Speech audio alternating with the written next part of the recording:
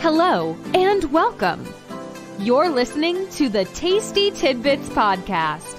Get ready to receive rich, well-seasoned, and tasteful tidbits to transform your life.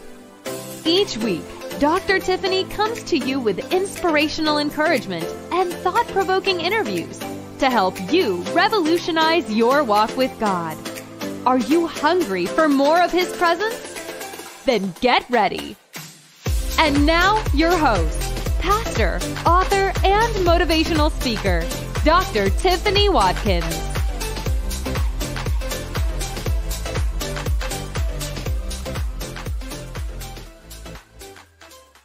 Hello, everyone, and welcome again to Tasty Tidbits. I am your host, Dr. Tiffany Watkins, and I'm so excited to have you here again on another episode. Well, I'm excited today because we have a very special guest, and we're going to talk about a very important subject about how to forgive the unforgivable. And we know that there are many things that are going on in the world today with our relationships with people that we deal with, that sometimes it's challenging to be able to forgive. But we have Dr. Bill Sr. here today, who's going to talk to us about being able to forgive the unforgivable. And so how are you doing today, Dr. Bill? I'm good. Thank you. Beautiful sky here in Denver. Family's healthy. We're good. Post-COVID, you know. Yes. Well, I'm going to let the listeners know a little bit about you, and then I'll let you let them know a little bit about yourself, and we'll get started. So I want to tell your audience today that Dr. Bill is a senior pastor. He's an experienced pastor, disciple, church revitalization specialist. He's a lecturer, a conference speaker with over 25 years of local church pastoring. He is also the author of 12 books and 2 online experiential paths to help people who struggle with identity, relationships, shame, addiction, loneliness, and forgiveness. And he's going to talk to us a little bit more about that before we end the show today. But thanks again for being on the show again today, Bill. And would you tell us a little bit more about yourself? Yeah, it's such a pleasure to be here. By the way, we have a third online for parents, because you cut a ball all of those things together, and Christian parents are going, I can't do this. There's such shame and failure right now. So we're launching a beta test starting next week. Awesome. Called Good Enough Parenting. It's fun. It's shame-free. Anyway, enough about that. Forgiveness. So I did my graduate's work on forgiveness. I visited Israel and spoke to Palestinians and Israelis and just went, you know what, we really could be doing better than this. A political solution is just going to be really hard to find, because these are deeply entrenched cultural, extensive wounds. And so I started really focusing on, is there anything we Christians can bring to the table? Because there's still a lot of Christians there who are in that dialogue. And then I came back, and as a pastor, started a church in the Vancouver, Canada area, and God flooded my church. It really is almost God's warped sense of humor. And funny, he flooded my church with rape victims. It wasn't like we advertised, and it wasn't what I was preaching necessarily. It was just God had something in mind. And the more I taught and preached and counseled pastorally, these poor men and women, by the way, who had been abused and sexually abused, it not only was what I was teaching them based upon the stuff I was taught in seminary, not only was it harmful, it was disastrous. One lady picked up a chair in the middle of a sermon on the love of God, threw it through the wall, and stormed out. Oh, wow. Yeah. And my elders, the leaders of the church, basically said, Bill, I don't know what happened here, but that doesn't look biblical to me. So you need to work this out. And so this was a 10-year process of learning biblically what forgiveness is about. And I have to tell you, Dr. Tiffany, I think we Christians have just dropped the ball on this one. We could be doing so much better. Not perfectly, that's heaven. But oh my gosh, we should be leading the pack, and we're not. That's so true. That is so true. And, I was thinking about what you said about, it's funny how the Lord does things. You were ministering to a lot of rape victims, and that's how it started out. I did some time with the rape victims at the Rape Crisis Center, and I would be on call and have to go in, and, they've experienced so much trauma and so much hurt and have to go through that healing process. And so God knows how to do what he does, and for you to be able to extend out from that, being able to forgive, that's an amazing thing, and it's so easy to be hurt, even through sexual abuse, because I experienced that as a young age. Did you? And I did. And it was actually in the church. And so I had to, many people would ask me, how did you get through that? Because I was young then. I'm probably 16, 14, 16. Oh, you were a teenager. Oh my goodness. Yes, by an older adult. But I always loved the Lord, and I felt like, Lord, I can't let one person be the reason why I don't serve you. And I had that at a young age. And I've been able to help a lot of people that have gone through that, since then. Yeah. See, I know in conversations like this, and you do too, there's probably listeners who've been heard this, and they heard your story just now and just triggered. That's the way those traumatic events that go deep into our midbrain, into the hippocampus, they just sit there ready. It's like an IED, and they explode, particularly if they've been unresolved. Right. Or if the person has been told, well, you just need to forgive and move on. I mean, nobody says that directly, but indirectly, that is kind of what we say. You just need to choose to forgive, choose to give up your right of justice, choose to forgive up apologies. By the way, choose to give up voice. You can't talk to the person or talk about it. You just need to avoid it. Don't ruminate over it and move on in Christ. And I'm telling you, our brains were not designed by our Creator to do that. Right. And you have to have it's a process. It's a process. And I don't think a lot of people understand that. It's a process of healing that takes place that you have to be able to go through. And so you're right. A lot of people, when they haven't experienced it, they may say, just move on. And it's not just that easy. It's not that easy, and we got to learn that there is a process, and it's so easy to be hurt by others that you find yourself not being able to forgive, So let's talk about some types of offenses that cause people not to forgive, Bill. Oh my. I mean, so anything can be a act of disrespect or betrayal or being overlooked or touched or abused or lied to. There's just, almost anything we can do, particularly now in our woke culture. It just seems like we highlight people's offenses against us and we focus on us. I'm not critiquing that at this point. We could have another talk about that. Right. But people are just offended by so many things, and we haven't equipped them how to process the little ones or the big ones. And it's causing relational shame, identity shame. It's actually tending towards drug addiction, particularly opioids, just to get rid of the pain. It's causing, it's got heart disease and all kind of things related to unforgiveness. But on the flip side, if we handle forgiving wrong, poorly, badly, if we force people into it without the process, without actually the Holy Spirit, we can actually cause huge identity shame that will affect them relationally. This lady that picked up the chair and threw the thing through a window, she was a newlywed, and her abuse had been as an adolescent. In a foreign country. Nobody, she's never going to see that person again. She was told to forgive and move on. They moved to Canada. So she buried it just like a good Christian. But she got married. And I even did premarital counseling for them, and nothing flagged. Nothing came up. But on their wedding night, she started having massive headaches. And then she wouldn't let her new husband even touch her, right?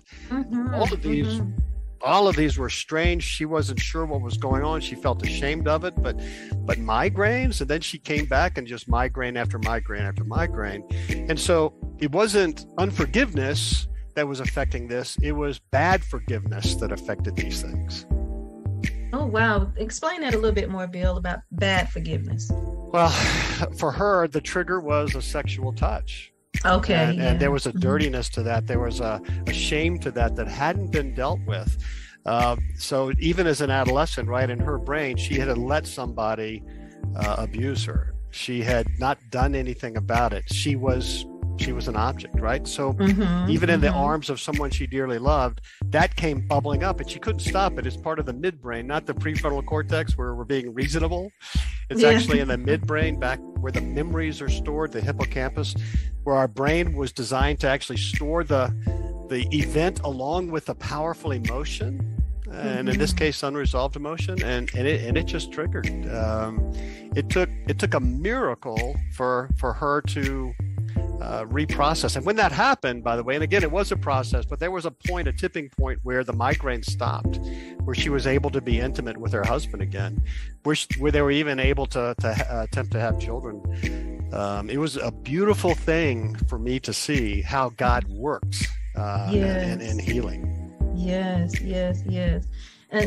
And that is one of the major effects, and I think back to the time again where I had been sexually abused. One of the ways that you can see that you truly you still having those effects of unforgiveness is that when you see that person, either something rises up in you, or you can't be around them, or it's something there that it just makes you feel like you want to get away from them. And that's how your brain was created by God. Your brain was created to protect you from hurts. And so if it's still in there, if it's in that, and your midbrain stores it up. So in case you see them, or you hear something, you hear their voice, you hear somebody talk about them, you hear it, you see whatever, you walk into a neighborhood where they were, or you in the room where they touched you, and your brain goes boom, and you go into a true fear cycle, fight, flight, or freeze. It's how your brain was made. And it's a sign that you haven't really accessed the Spirit's forgiving yet. It's not broken. It's perfectly normal. It's actually a cue for the Holy Spirit, though. Right. And I remember being at a service, and they were talking about forgiveness, and somehow the Holy Spirit just came upon me, and I could not stop crying. Yeah. But it was like a purging, like the Lord was just allowing all of that stuff to be, taken out. And so now, I've seen the person several times, and nothing there. I love them, and that's when the Holy Spirit has really dealt with it. And you said something that I love so much, because sometimes in the body of Christ, and I don't know if you've come across this, but I sure you have as a pastor, we want to demonize everything, and everything isn't a demon. Everything is a demonic attack. So true. But like you said, true. it's some comes from some of the effects in our brain of how we store things. Oh yeah, it's how we're made, and God knows this, and that's why He made it in concert with the Spirit. So yeah, and we have that. And another area we deal with in online stuff is shame. And we have this critical inner voice. We all have it, a little or a lot, that keeps telling us we're broken or ugly or not good enough, not righteous enough, not pure enough, not beautiful enough, whatever it is. We have that inner voice, and it sounds like our voice typically. And so how do we get the Holy Spirit's voice working in that system as well? It can be done. Yes. Why do you think, Bill, is so challenging to forgive? Yeah, it's our brain primarily, I think, and bad teaching. But let me go with our brain. I think we're made that it's difficult to forgive because for protection purposes, right? I just finished publishing a workbook for prisoners in jails and prisons for forgiving. And in prison, 60% of the men in jails and prisons in the United States are traumatized. And that's the same area of the brain that forgiveness needs to work out. So when a counselor or a Bible study teacher or chaplain says, hey, let's work on that process. When that person abused you or touched you or beat you up or bullied you, whatever, let's think back to that and then let's forgive them. Well, their brain re-triggers. It traumatizes them unaware. It makes it worse. So real quick neuroscience, it's not to make anybody brain scientists, so I'm going to oversimplify it. But when something bad happened the first time, a neural pathway is formed in my brain to get the watch out message from where my eyes see it or where I'm feeling it to the place in my brain that kicks into the fight or flight. So a pathway is formed Second time it happens, the pathway becomes a sidewalk. Third time it becomes a street.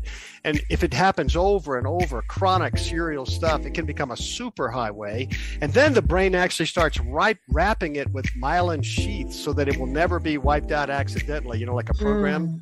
So we're loaded with these, I call them brain burritos, and there's just this super highway for if I get triggered, whatever it is, because I've been traumatized, something happened, I haven't dealt with it, I didn't know how to deal with it.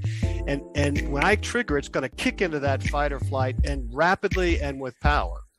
Particularly people who've been traumatized, people who've suffered, who lived in violence their whole lives, those type of things. So we have to go back and recognize that our brain is designed that way, and that burrito has to be unwrapped and diminished. I don't know how to do that. God does. Right. And that's the Holy Spirit's resurrection work, to actually start unwrapping that brain burrito so that when it triggers less often and with less dysregulation, emotional dysregulation. So I can actually think through it going, you know what, that person is really not here. My brain felt that person was here, but they're not. Or Right. that person has changed, or that person is dead, or I've changed. So we can get my prefrontal cortex back in gear quicker. Sometimes when that dysregulation happens, it takes 3 hours to get my prefrontal cortex back online. I'm not being reasonable. I'm just reacting, and it's normal. It's super normal. So it's hard to forgive. You can't just sit in a sermon and rationally go, I should just choose to forgive that person. It's just like your brain, your prefrontal cortex is not hooked to that brain burrito. It doesn't have that capacity. Right. And so how can we start the process of forgiving, understanding that that's there in the prefrontal cortex? God. Honestly, this is going to sound so simplistic, is I have to recognize that I haven't forgiven, and that's okay.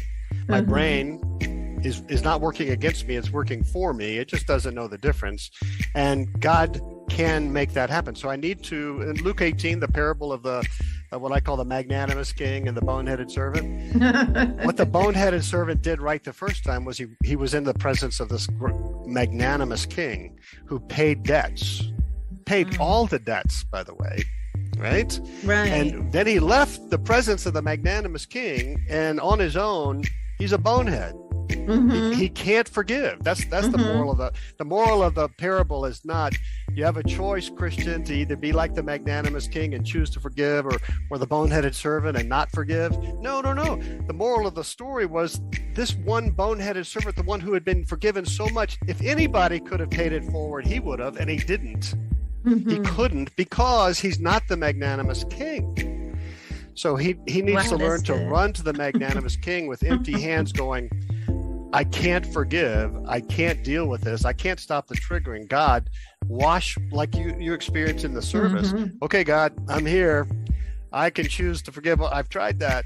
I've tried the 70 times 7. It isn't working for me. So, okay, God, wash me. And begin to unravel the brain burritos. The magnanimous king is pleased to have us run back to him in need. That's what he does. And it's miraculous when that happens. So our online event really just keeps pushing these hurt, wounded people who are desperately hurting. Their brain have all these brain burritos that they can't do anything about. It's frustrating.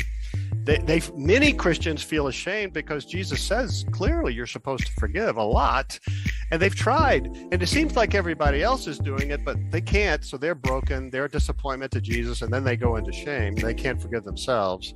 So we're inviting people like that to come back into the presence of the magnanimous King and to experience justice that comes from heaven, experience a value that comes, the person devalued you, touched you for harm. God's Spirit can touch you for healing and resurrection. It's let me give you an example. This is 2-hour results from people who've been through this thing. It's online. Who knew that something online could actually help? This does not replace counselors. This does not replace therapists. It is, like you said, it's a process, but it might be seen as a way to bust down some walls that have been frustrating people. So 2-hour trip through this thing, 9 different teaching stations, very simple, easy, fun. 21% decrease to a desire to avoid the person who hurt them. 21% decrease. So, anyway, let me go to the next one. This is great. 38% increase in empathy and benevolence toward the person who hurt them. This is from the Holy Spirit. Right. 20% decrease in revenge, desire for revenge. 20%. And a 78% increase in their experience of actual justice in the courtroom of God. We actually, Tiffany, give people a spiritual trial before God. Oh, wow. Where they see his eyes upon them, they feel honored, they feel loved, they feel adored, they feel hope that there's going to be eventual justice because he's the God of justice. We remind people of all of that, and we give them voice. We help them write down what they're feeling, what was taken, what it was worth, and we let them hear God's gavel hit the days and say guilty, and it's a powerful spiritual trip for people. And then we give them a dinner with Jesus, just to be reminded that they're still loved. And these things come out of just one pass through the forgiving path. We have had attempted murder victims healed. We've had rape victims, and by healed, nowhere near perfect, right? These are percentages. This is not 100.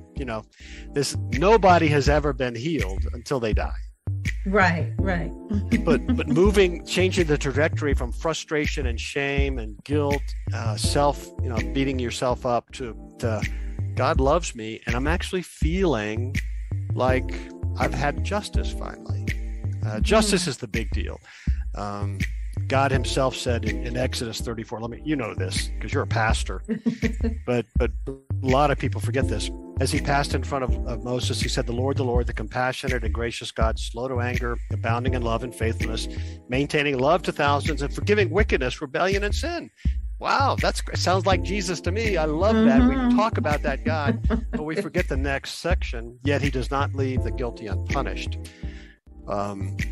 Before God could forgive a single one of my sins and your sins, Jesus had to die. There was a trial on the cross. There was justice. There is no justice in the mind or heart of God until there was a trial, until there was punishment, the death of Jesus on the cross. We have been asking, we Christians, if you're not a Christian, look, don't listen to this. But if you're a Christian, we've been asking you to be more magnanimous than your God. We've been asking you to actually give up your right to justice. And God doesn't do that. So that was the main thing I learned from this lady who threw the chair through the window, through the wall. She finally came back to church. I had pursued her, and she was, oh my gosh, it was just bubbling over. But she said, I was walking down the street. I was basically mocking you, Pastor Bill, and your message of God's love. And all of a sudden, I heard a click. I felt a click. I said, click? What kind of click are you talking about? And then she held her hands out like justice scales, and she said, something happened, and I felt this. It was as if God took the justice, made me feel that there was a trial and that the person had suffered. I went, really? And I asked her, I said, so if that person was here and kneeling before you and had a gun, what would you do? First time I asked her that, I can't use the words on a family program. Second time she said, I don't like the guy, but I wouldn't shoot him. I went, oh my gosh, we are starting something fresh here. But the Holy Spirit had made her feel like she actually was given justice in the courtroom of God, which is the important one. And Tiffany, it's amazing. She was smiling. The migraines were gone. I mean, I'm not saying this happens every time. It doesn't. Right. But going from, just a devastating total, her marriage was in trouble, to we want to have children, and I think I forgive this person, but I don't want to see him. So refreshing. And that's what we can do. But we start off with encouraging people to admit it, and then run into the presence of God with empty hands and let the Holy Spirit do his resurrection thing. That's amazing, and just a testimony of what she had to go through in the process and the breakthrough that she's even started to begin or had. Oh yeah. That is amazing. And while you were talking, I was just thinking about, I had another situation in ministry as pastors. We have to continue to carry the heart of Jesus, even with forgiveness, because you have people come, you have people go, you have so many other gamuts of things that you have to deal with. And I remember dealing with right. And I had a situation that happened like that. And as a pastor, this was when I first started out, and I was like really, really disappointed and hurt. And I had to tell the Lord, I said, Lord, you're going to have to help me to forgive and help me to go on, because everything that happened wasn't true. And it was just a whole lot. And it took me 2 weeks of praying, asking the Lord. But I told him, I don't want to have that unforgiveness in my heart. And it took a couple of weeks. But I kept giving it to Jesus. I said, you have to take this. You have to take this, because we're always going to have people that we deal with, especially with those we shepherd. And so I told the Lord, I want to have your heart, a forgiving heart, to be able to do that. So you have to help me. That's beautiful. Yep, but it took a process. And like I said, it took me 2 weeks. It may take someone longer, and I don't judge, how long it takes, as long as we go through that process. But for me, it took that. And you still have issues that you have to come up, but you have to be reminded and ask the Holy Spirit to help you to continue to go through that process. Yeah, if pastors don't do what you just did, and you laid out so brilliantly, they develop brain burritos, and so when the next person comes in and says something, they're going to double trigger, and it's not, and it doesn't lead to reconciliation. It actually leads to burnout for the pastor. Right. And then distrust, and in ministry, you cannot have that distrust, because you can never be effective as you need to be to those that you're serving. Right. And so it is, we're on the front lines, and you have to deal with that every day. There's always things out there that comes up, and just praying, like you said, giving it to the Father. That's one of the major things that you have to do.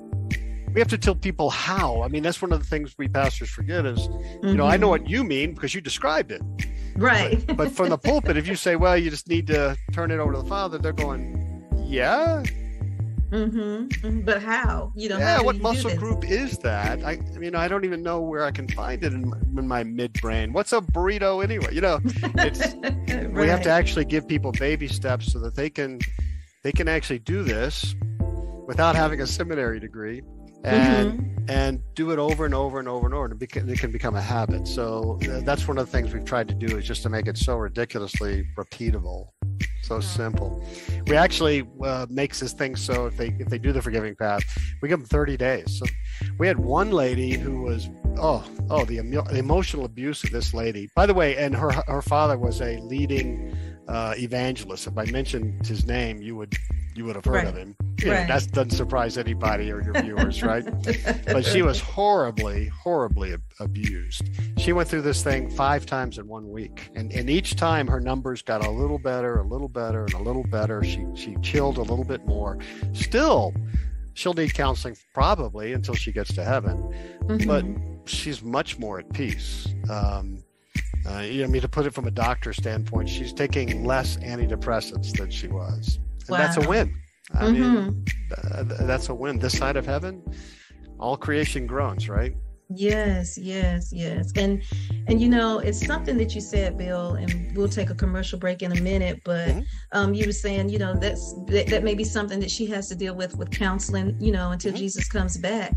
Yep. And going back to the point that we said that you mentioned earlier, I think before we got on, that, the church is the one that has a hard time getting that right. We want to force people to be able to just do it immediately, and it's a process, and the scripture tells us that, Jesus says in order for us to forgive, if we want him to forgive us, then we have to forgive. But I think what's great is through the forgiving path that you're giving those that go through it the tools that they need in order to go through that Seems to be working well. Yes. So after the commercial break, we're going to talk a little bit about forgiving yourself, because I think that is a great problem in the world today. We can forgive others at times, but when it comes to ourselves, especially if you're a perfectionist, being able to forgive yourself. And so after the commercial break, we're going to talk about that. Thank you.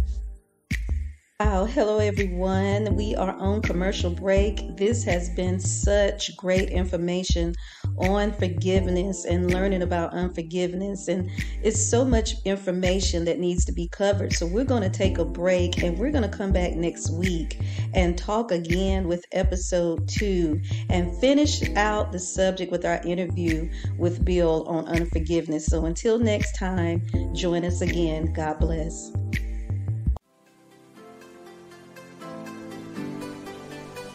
Thank you for listening to Tasty Tidbits with Dr. Tiffany Watkins.